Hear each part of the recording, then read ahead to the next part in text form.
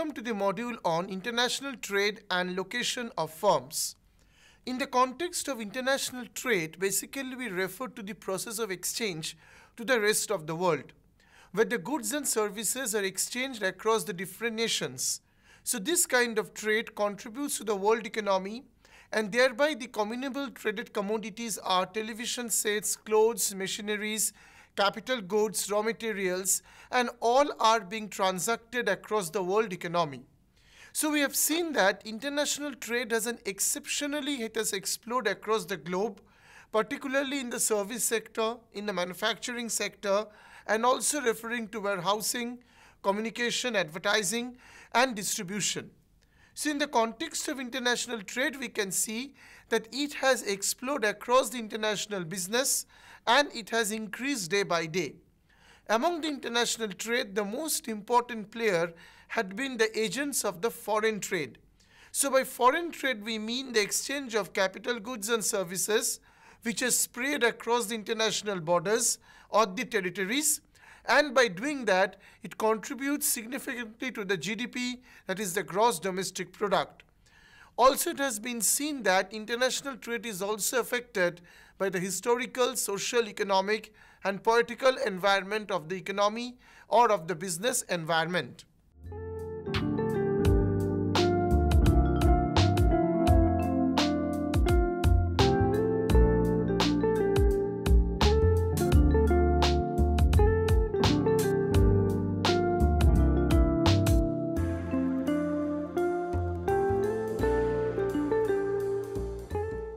This boils down to the concept of location of firms and how is it interlinked with the process of international trade.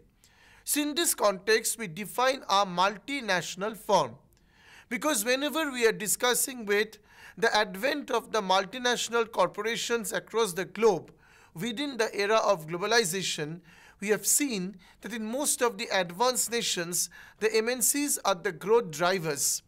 And thereby the MNCs want to locate themselves in those areas where they will earn profit but at a lower minimum cost. So this brings down to the notion of how to define a multinational firm. A multinational firm is defined as an enterprise that controls and manages production establishments, plants located in at least 2 countries. So that means a multinational firm has to be spread across the globe, whereby the 2 nations are to be situated, and how this multinational firm is basically exploring its business across these 2 nations. This brings down 2 important terminologies. One is called the parent firm and is called the affiliate. The parent are the entities located in the country which is the source, and thereby it actually goes for controlling the productive facilities. And the affiliate is located in the other countries. So when we talk about the affiliate, it's basically the host country where the MNC wants to set up its unit, but the parent firm is basically referred as the original notion of the body. So the question occurs in terms of ownership. When we talk about ownership, we say that ownership is the result of foreign direct investment. Because in case of the foreign direct investment, it has a direct affiliate with the host country, and thereby a liaison takes place with the host country government. And thereby we can see either a cross-border acquisitions takes place, or we talk about a greenfield investment. So in all these both cases, we observe that an affiliate has to be strong enough to set up in the host country, and thereby we can see that the multinational firm is well stated. So here we can observe that the ownership is the result of foreign direct investment, which is basically spread out across these 2 notions. This brings down to the most important model, which is basically governing the entire structure of the location of firms. That is called OLI model. That is ownership, location, and internationalization. So we refer to the terms one by one. The first letter which comes up is the ownership. So what is this ownership, which is the very first priority of the affiliate to set up? So ownership is basically a type of an advantage that is stemming from the firm specific asset that allows the firm to compete in unfamiliar environments. Here, unfamiliar environment means that the firm does not have a complete knowledge about the economic, political, socio-cultural or socio-economic environment of the host country. So firm will be the first one to launch the product, and based on that the other issues come in. So this is basically inherent within the ownership status of the firm, and thereby if the ownership is strong enough, then it can compete with all kind of constraints that it may face in a business environment. So this ownership is basically direct when we look at the percentage of the share which is owned by the foreign firms in the domestic economy. And this is basically channelized through the foreign direct investment where an affiliate is required to be established. The second important criteria that comes under OLI model is locational advantage. Locational advantage means that if a particular country is considered to be most communicated or connected with major ports of the world, or it has some locational advantages in terms of geographical or in terms of time zones, then also this advantage will be enjoyed by the MNC, and which will drive the MNC to locate its firm. So basically it makes it efficient to exploit the firm asset in all the productive facilities that is being done. The third criteria comes as internalization. So whenever we talk about the internalization or internationalization, which means within the firm how the exploitative practices can take place in terms of the resources. That means within the firm we can go for specialization, we can go for more specific division of labor so that they can basically reap the benefits from ownership as well as locational. So both of them are embedded within the internationalization move.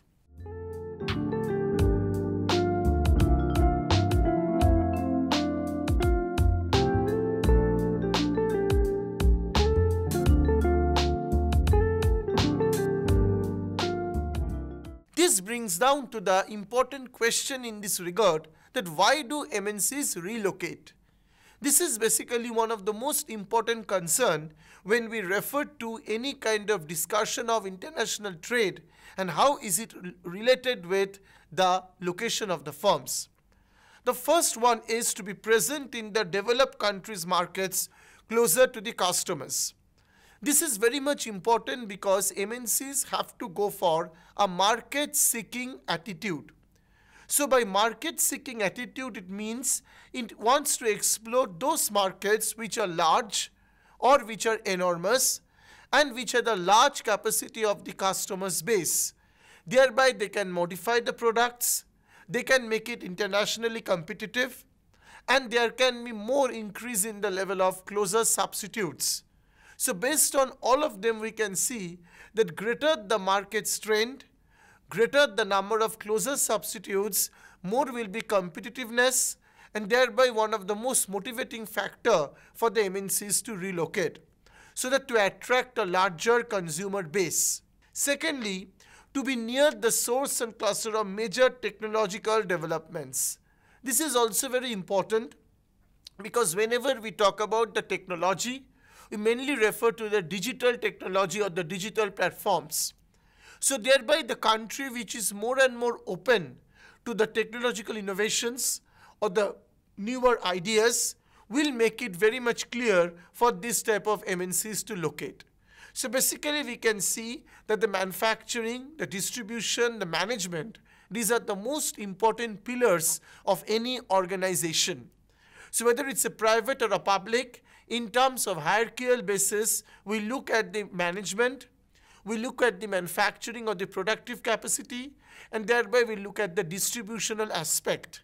So keeping all of these factors, we can see that the foreign company should look as a listening and the learning post. That means, first of all, it has to follow a learning curve, because by the learning curve only, it can gain experience, expertise, which can contribute to the knowledge base and also develop the product.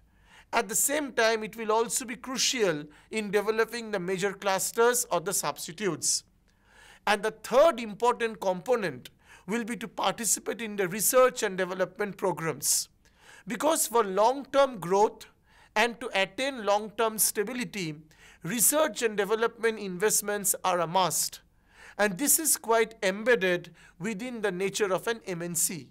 So whenever an MNC wants to operate in any economy, the most important criteria is how to invest in the research and development programs which will take care of the pharma sector or will take care of the patents or the copyrights, and hence they can relocate and thereby they can operate. This is also important for an MNCs to take care of the cost factors or the risk factors in international business. One of the risk factors is to avoid the dangers of protectionism in the target countries. So whenever we talk about any kind of MNC wants to relocate its base of operations, one of the factor may be that in their own home country there may be some restrictive trade, or trade has to face a lot of constraints in terms of paying high import tax or in terms of restriction in the quota. So there will be many other avenues by which the trade can be restricted. The second point that comes in is to win public contracts. Whenever the question of public contracts come in, it's basically about the public ownership that crops in. And the third one is to exploit the strength of host countries' domestic currency. So when I talk about the domestic currency, it means that the currency needs to depreciate. In most of the cases, we have seen that the instability of the currency emerges from the depreciation of the currency, which makes it more volatile. Cost of the import is on the rise, and this will have an depleting effect on the manufacturing. So based on that, MNCs also wants to relocate so that the strength of the host country's domestic currency can be taken up, because they can be export oriented, and by that the depreciation may be one of the blessing for the MNCs to operate, because exports will be more and more attractive.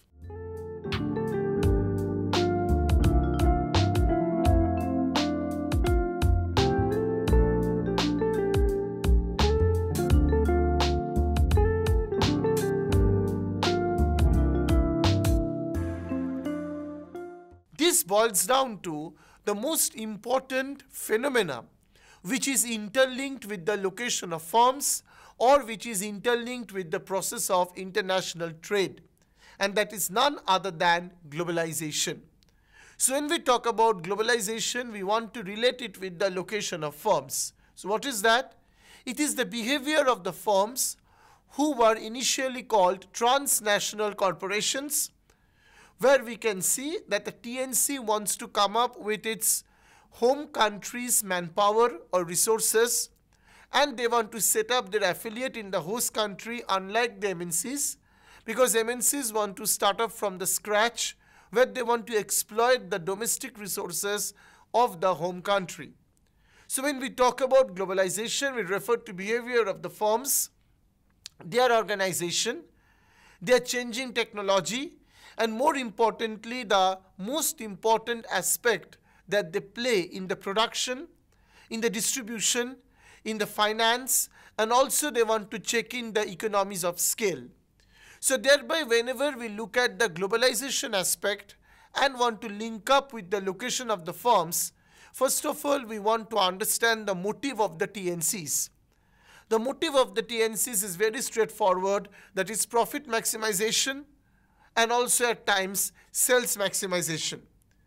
So in order to achieve these targets, it can actually go for changing technology in the production field, looking at the distributional aspects, taking care of the finance and its control, and more importantly, looking after the economies of scale, because thereby it can lower the cost of production and it can operate.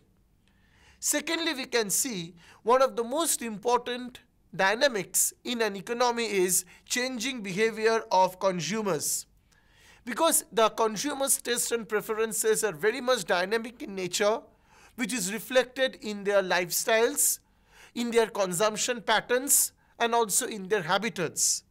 So in all these cases, the most important point is how they are declining their loyalty to the national producers and they are more attracted to the imported goods. This will also be related with the dimensions of globalization, which takes care of socio-cultural dimension, whereby the national and the international economies of trade, production and finance are related. So basically in all these cases, the most important thing that comes in is driven by the action of the TNCs is that the power is shifted from the state to the firms.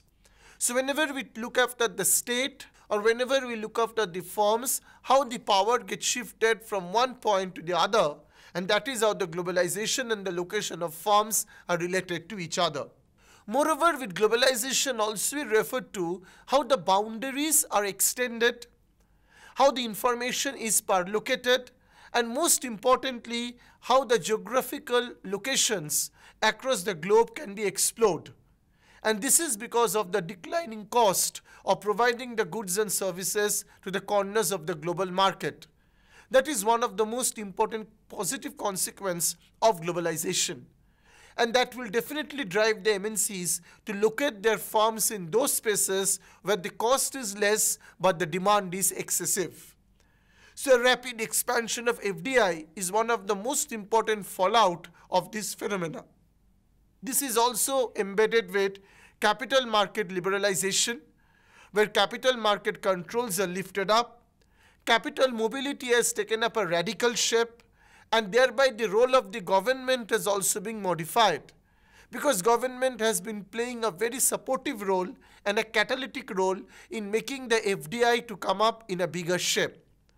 Most importantly, the advent of technological revolution in terms of internets, in terms of information technology, has helped in the data collection, processing of the data, and consequently making more convenient for the firms and the people to come up in terms of different kind of apps and other services.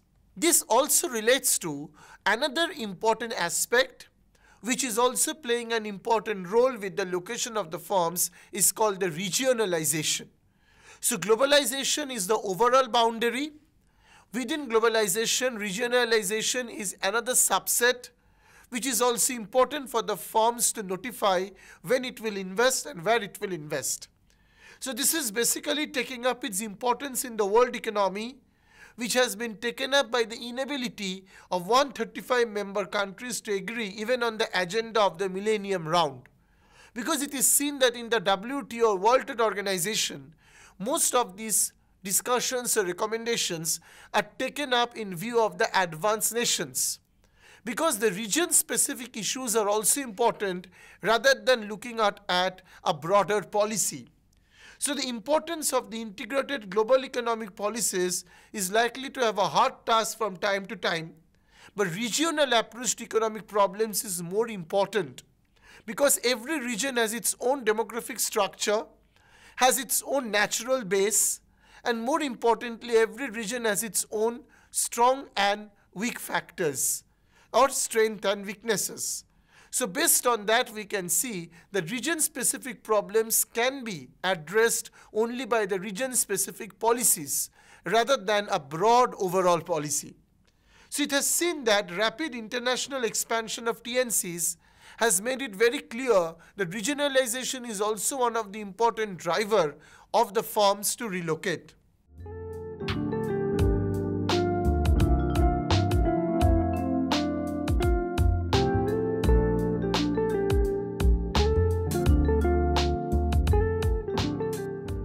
This also brings in about the nature of the firms, which is absolutely micro-specific, and it looks into the word called localization of the firms. So whenever we are talking about the localization of the firms, it is basically very much area-specific, which is micro-specific, where the firms wants to come up in single unit or in clusters. And that is why, because it wants to develop some linkage effects with the other firms in terms of a demand-supply relationship. So one of the most important force why the firms are interested to come up is basically the production links which the firms want to develop. Secondly, wants to also benefit from the existing pool of the suppliers. This will make them at lower cost of production and they can also modify the product. They can go for more substitutes to come up, and thereby they can benefit from it. More importantly, we have seen that the factors like finance, information, consulting, maintenance, all of them are also very much important in making the firms to excel or expedite. So this is another important factor which makes firms to be very much locally established when it talks about the finance, information, consulting and maintenance. Here consulting also refers to the consultancy investments that can be done by the firms. Moreover, in the localization we have seen that some kind of pool of trained and experienced labor, they are also needed. Because whenever the firms want to set up in a specific area, it also makes a survey about the availability of the specialized skills, which will also motivate the others to make up or to upgrade their skills. It is also important in terms of the cost of transport, because any localization also has an issue of transportation cost, which is absolutely micro-specific. There may be concentration of the consumers, because this is one of the density of the population, because if the population is dense, then moreover the taste and preferences will be more elaborate, and that will automatically benefit or attract the firms to come up. So this is also very much inherent within the localization of the firms. Moreover, in terms of the political economy, that is in terms of the contracts, how negotiable contracts can be done with the transporters or with the export promotion board members or any other governance issues. That is also very much location specific. So you have seen that first of all we have discussed about the globalization, which is considered as a broader phenomena to influence the location of the firms. Secondly, we wanted to discuss on the region-specific issues, because every region is distinct from others in terms of economical, political, cultural, and even geographical features. And thirdly, we are more and more concentrating on the localized factors, because these localized factors will be speaking in terms of skills, in terms of transportation cost, in terms of customers base, and moreover in terms of the social contracts which are needed to be developed, either with the administrators or with the transporters or with the board members of different institutions or any other party. So this also refers that localization is a very important aspect or a growth driver for location of the firms.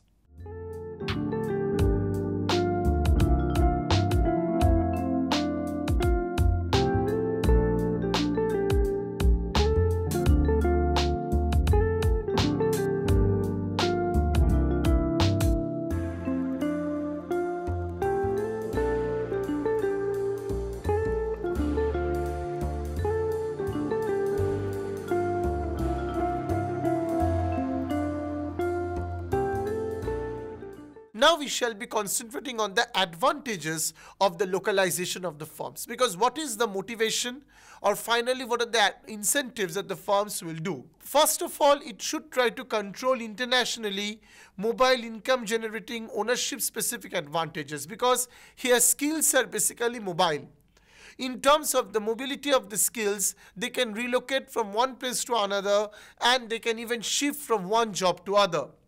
So these firm-specific advantages are actually tangible, but it can also be intangible, like the better technology, wider markets, having a greater competition, and how it is becoming superior to the other localized firms.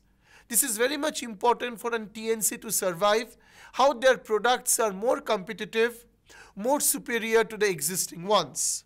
This also refers to the locational advantage, where we talk about the target country, how it comes in. So by target country, basically we want to compare with the other nations in terms of the trade potentials. This can be due to the geographical distribution of the resources or those created by the government. For example, OPEC nations always wants to specialize in terms of export-intensive commodities or the oil-rich products. So this also refers to internationalization as well as internalization and ownership-specific advantages, like in terms of property rights, like in terms of uncertainty of the buyers, quality control management, all these are taken up as a primary concern in terms of the locations. Moreover, we have seen the licensing with the foreign markets. This is also very much important because when a firm wants to open up any franchise, the licensing has to be done. It can be done in terms of ownership or in terms of internalization advantages by which they can capture the foreign markets, and simultaneously they can take advantage of the OLI model, that is ownership, location and internalization.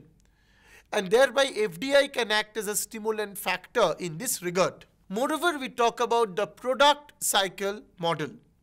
So whenever we talk about the product cycle model, it means how it starts from a nascent stage.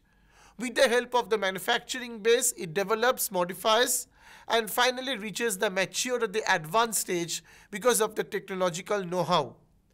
At the same time, some relocation of production can also take place, and recent developments can also help in this particular advantage.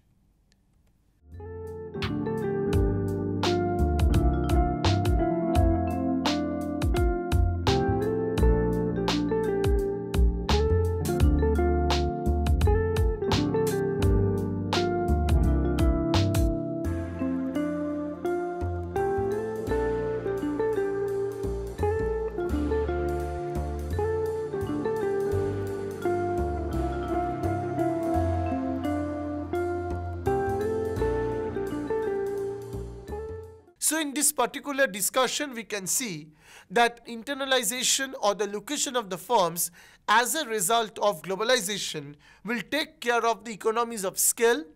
Because the economies of scale, they can produce the product at a lower cost. It will also take care of the activities which have both backward and forward linkages with other firms, where a demand-supply relationship will be built up.